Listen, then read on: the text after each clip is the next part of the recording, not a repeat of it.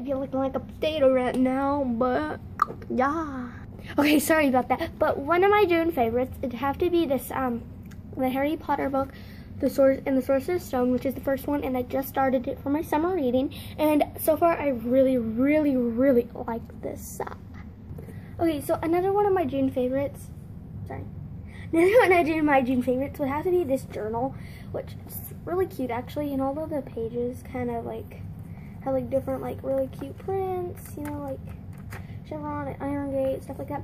And I basically have been just like writing down how my like summer days have been and drawing a picture with it, or just kind of doodle in it, which is, I think that's one way to kind of like in the future just kind of look back on what you did this summer. So yeah.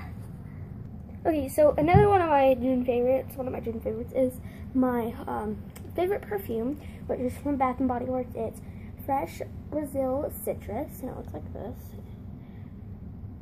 And yeah, I really think this is like really like cute, like the print on it. Yeah. Okay, so one thing I have really, really, really been loving this year, this summer, this June, is my Polaroid camera I got for my birthday last year, which I have been really wanting one like for it.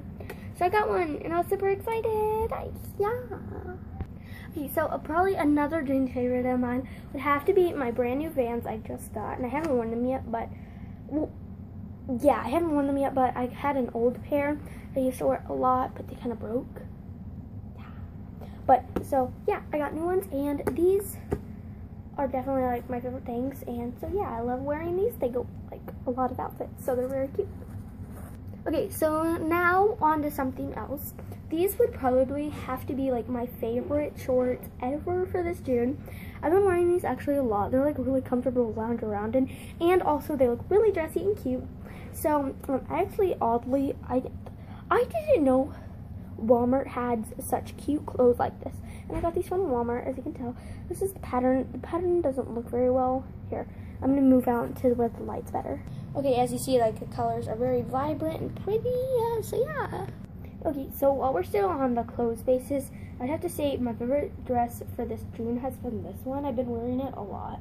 It looks like this, and then the back has like its hole, and it's really cute and pretty and colorful. So yeah. Okay, so I hope you guys enjoyed my June favorites video, and sorry if I kind of messed up on this video. I'm trying to get used to it, you know. I didn't find a very good place to film my video, so you know where I filmed it with?